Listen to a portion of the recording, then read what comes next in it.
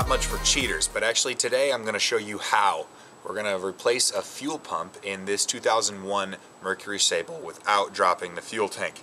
It's kind of a cheater way to do it. Sometimes you can actually remove the back seat and there's a door, you unbolt it and you get to the fuel pump. Today we're going to make that door, and I have a grinder to do it. Now, before everyone freaks out on me for using a grinder right next to a gas tank, just realize it's not the gas tank itself. It's actually just the cowling over top of the gas tank. The gas tank is sealed from the inside for sparks and all kinds of things like that.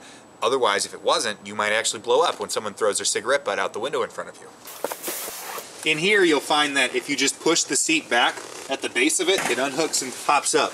So just push in there and pull up. The whole seat comes out. There's usually a bunch of this fireproofing stuff here. Just pull it back, kind of tuck it out of the way. The next step, of course, is to go collect all the change out from underneath the seat and then go buy yourself an ice cream cone while you're watching more Cousin Dan videos. Now you need to know where to cut. So you need to pull out your phone or your computer and, of course, show off your technology and say,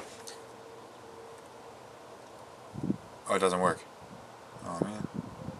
Google image search a gas tank for this car, 2001 Mercury Sable fuel tank. And then you look at a picture of it for the replacement and you say, okay, here's where the top opening is where the fuel pump's gonna be inside. So you need to say that's like what, 2/3 over on the tank. This is gonna be 2/3 over in the car. And so I have to measure from here to that spot on the tank, know how big the tank is, measure that underneath the car, and then measure from here to that spot on the back seat and start cutting out a hole. So after some proper internet sleuthing and some measurement, I found that this area right here that I drew with a Sharpie is the area I need to cut out. So now I need to just go ahead and get the grinder and do it. However, right now is the really intensely important part. Make sure you only cut through this piece of metal. Don't go into the tank that's right below it. Just graze it with your grinder, go real shallow, get to the point where you're almost through it, and then punch it through. That way you don't actually go through. You do have like half an inch of room, but don't use it. You know, just don't. Then just stay safe, and then don't blow yourself up. Okay, now put on hearing protection and go for it. And try not to burn holes in your leather.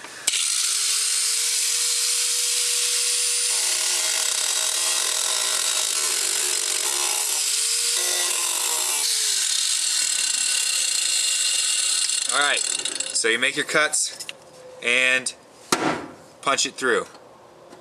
You should be able to just break the thing out. Use a nail clippers you find underneath the seat to pull it out. That's going to be there.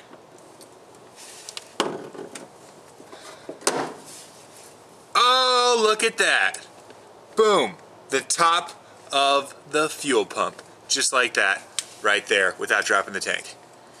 Now just change your fuel pump. And there were actually squirrels living on this one, hiding acorns and chewing up other acorns on top of this fuel pump for some reason. Maybe they like gas fumes. Next, you want to take a broken flat screwdriver, doesn't have to be broken, and line it up with that circle and tap it, and it will walk the lid of the fuel tank out. There we go. Break the ring free and wiggle loose the rest of the fuel system. Now you can walk that out and change the pump. You're going to have to disconnect the fuel lines to get it out, and Ford and Mercury make these little clips. You basically just push them from one side and then pull on the tab and it comes out, and you pull the tubes off. Now that you have the thing out, you just take those 3 screws out. This separates, the motor just pulls right out of there, but it's flush. It's automatically seals into a pickup tube. Just stick something in that little line right there. It releases the electrical connection, and there's your motor. Throw the new one in, put it back together. I put it in, I plugged it in, and I put the ring back on and closed it down, put these 2 things back on, put the snaps back in. Now, I'm gonna put the key in and check. Try it again. I hear the pump working, it looks like it's just fine. Let's try to start the car. And that's where my camera died. So, because I had to give the car back to the owner, I am now just going to explain to you what happened. It works. The car starts totally fine. We fixed the problem. So, after the point where the camera cut off, all you need to do is take that piece of sheet metal, drill 2 holes on each side, or however many you feel is necessary based on the size of piece you cut out. Drill corresponding holes on the part that's still attached to the car. Cut out some little strips of sheet metal, drill holes in those. Sheet metal, screw the thing down, bridging that line that was cut to take that piece out. Done. It's like it never happened, except for obviously the piece that was once ripped out of the back seat of my car. But that doesn't matter because you have to put the seat back anyway to cover it up. And come on, let's be real. It's like a 2003 Mercury Sable with 200-some thousand miles on it. What are we really sacrificing here? Not a whole lot. So if you have a question, please leave it in the comment section. If you have a comment, leave it in the comments section. And thank you for watching. I really appreciate that. And if you liked it, feel free to subscribe to The Cousin Dan.